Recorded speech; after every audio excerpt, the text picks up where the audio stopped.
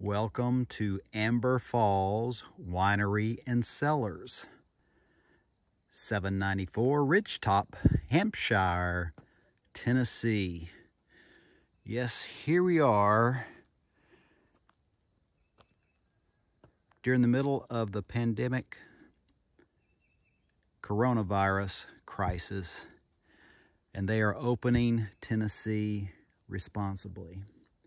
It is after hours here, but I'm going to show you a little bit about Amber Falls Winery and Cellars.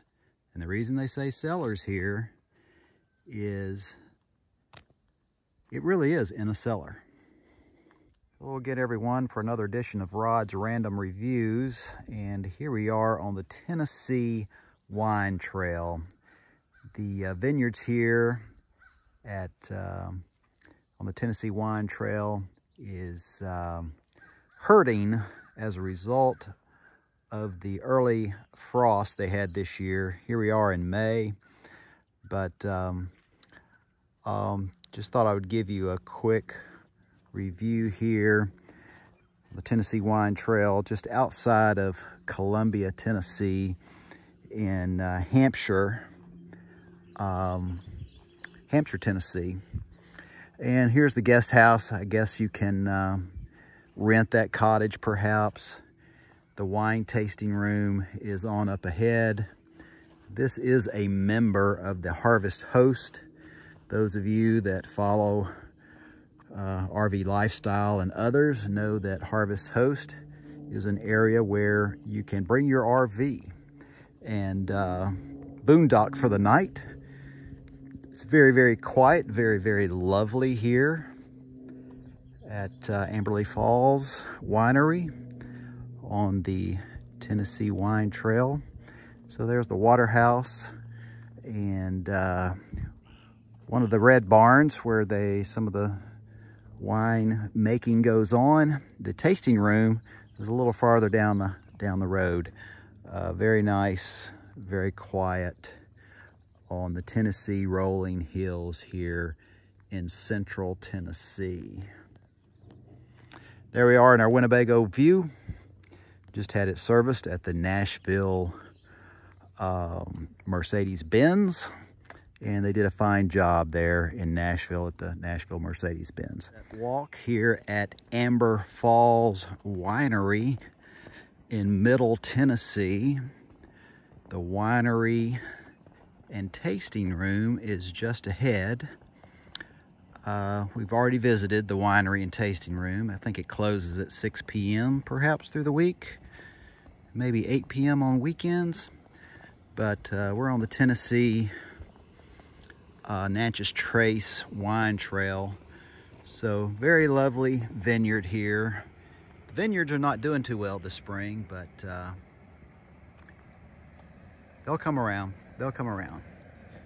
So here we are. Okay, we're approaching the winery and tasting room. And you can see here that it's after hours. And this is a Thursday night. Typically, I think on Friday, Saturday, and sometimes on Sunday, they have live music. But we're right here in the middle of the coronavirus, so there's not as much activity going on. Now, this is Amber Falls, of course. There you go. They're not wanting you to bring beer in here, apparently. Yep, you got to have only your Amber Falls wines here at the winery and tasting room. One of the interesting things about this winery, a little bit different from some of the other ones I've went to, is the tasting room is actually down in a cellar. It's in the basement of this facility you see here.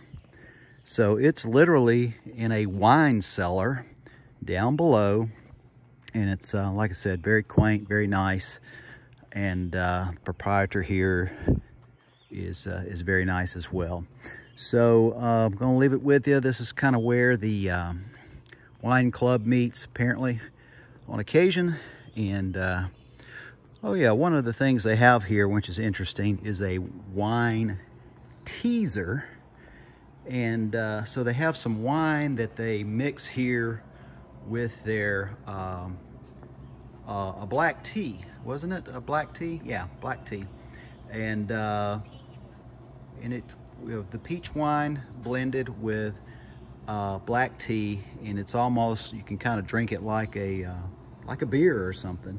So they put it in a can, and it's a big seller here. Apparently, you can either purchase it in a growler, or you can purchase it in I believe it was 16-ounce cans. The wine Teazer. All right, here's where they have the live music, and we're talking about Amber Falls Winery here in Hampshire, Tennessee. Very quiet, Harvest Host location. If you're in your RV, good opportunity to spend a quiet evening in your RV